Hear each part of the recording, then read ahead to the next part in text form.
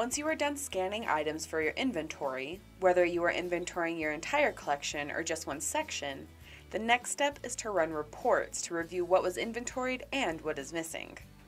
From your circulation screen, go to Tools, then Reports. Choose Inventory from the Categories pane on the left.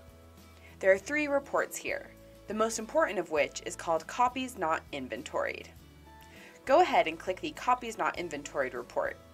If you are separating your collection into smaller sections, use the Selections tab to specify the parameters you are reviewing.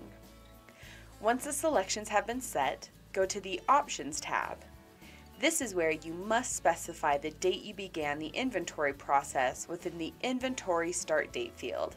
Then, click Run at the bottom of the window.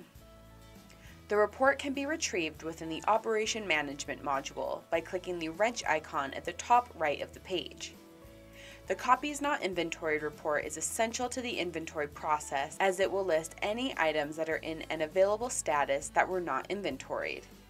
With this information, you know what books may be missing from your collection or if a section may have accidentally been missed. It is strongly suggested that you review the Copies Not Inventoried report very carefully. If you find items that are listed on the report that you do have in the library, go back to the Circulation module and scan them in an inventory mode to ensure that their inventory date gets updated and rerun the report.